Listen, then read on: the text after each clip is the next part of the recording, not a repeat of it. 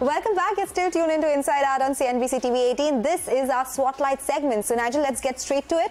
What is the stock on your radar today? Well, the company that we're tracking today is CSB Bank. And the bank, it's a mix of a couple of focus areas of the street. One is the street has a consensus buy on good quality banking stocks.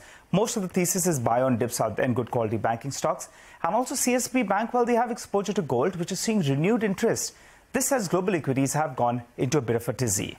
What else stands out for the bank is that they have relatively better NIMs in comparison to its peer set. And as is the case with banking names, it's corrected more than 10% from its recent peak. Okay, so tell us more about this gold exposure that the company has and also on its net interest margin, which is relatively better.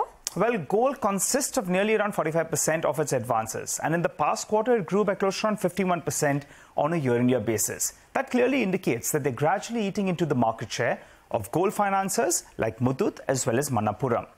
Now, since it is more of a retail-focused bank, it reflects in its NIMs, as it's much higher in comparison to its peer group, which also has some exposure to gold.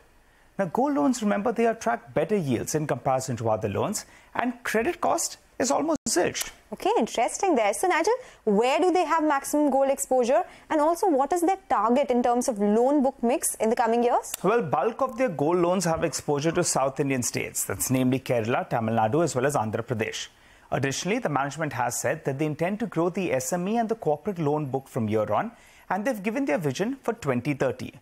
Gold as a percentage of their advances will come down to around 20% from around 45% currently.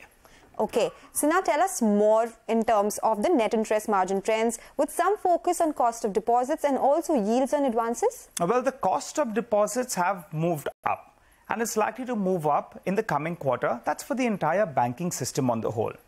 Well, the NIMs as well have spiked up. The management has said that they would be content with NIMs around 5%. They're also targeting overall loan growth of around 25% odd. The bank has been bracing for growth as they've increased the total number of branches by nearly around 15% in the past 1 year. And that's much faster in comparison to the industry on the whole.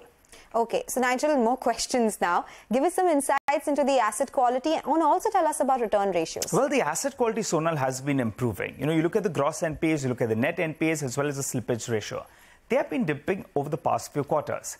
And their ROA is roughly around 2.4% odd. Okay, all right. Nigel, now let's always, as we do it, wind it down with valuation snapshot and a brief insight into the shareholding as well. Okay, let's do that then. On a price to book value basis, well, it trades at around 1.2 times odd.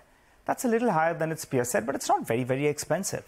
The promoter of the group is the Fairfax Group, which is owned by Prem Vatsa, while its shareholding, well, it boasts of some of the biggest marquee institutional names, both domestic as well as foreign. All right, Nigel, that was some good information on CSB Bank. Thank you so much for telling us all about it. And with that, it's a wrap on this edition of Inside Out. It's a goodbye from Nigel and I. But you do write to us and tell us about companies that you want us to discuss and you want to hear about. We'll be happy to feature them on the show. Thanks so much for watching.